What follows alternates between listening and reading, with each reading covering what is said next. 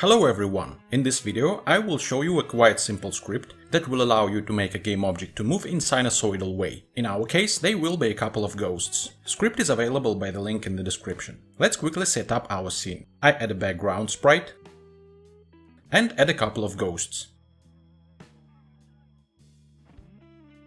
There we go. Let's change ghosts order in layer to 2 for example, so they will be rendered in front of the background. Okay. To let the ghosts to perform sinusoidal movement, we need to add a script to them. Here is this script. So, here we have moveSpeed variable that is responsible for horizontal speed. Then here is a frequency variable that represents how often the game object goes up and down in certain amount of time. Then here is magnitude variable that implies the difference between upper and lower points. Next boolean facing right variable helps to flip the sprite to the left and to the right.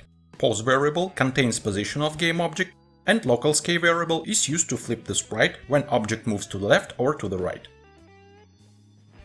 In start method we assign initial position to pose variable and also assign initial local scale value.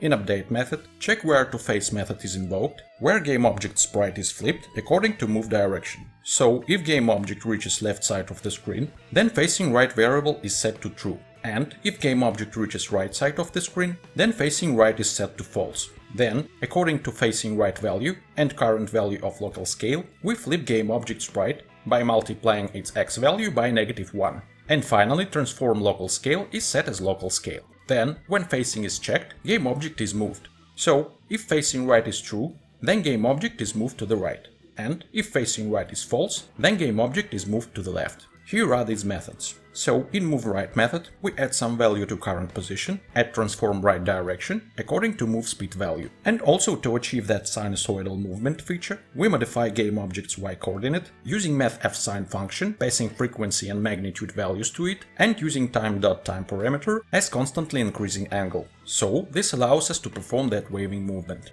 MoveLeft method is nearly the same as MoveRight one, with the only difference that its position is modified by decreasing its value in right direction. That's the script. Add the script to each of the ghosts. Select one of them, and here we can see moveSpeed, frequency and magnitude variables. Let's leave those values as they are, select second ghost, and let's modify its values a bit. Speed will be 6, frequency will be 10, and magnitude will be 1. Now let's hit play and see how it works. Works pretty well. As we can see, our ghosts move with different speed, frequency and magnitude, and we can tune those parameters in Inspector. Hope you liked this tutorial. Thank you for watching. See you next time.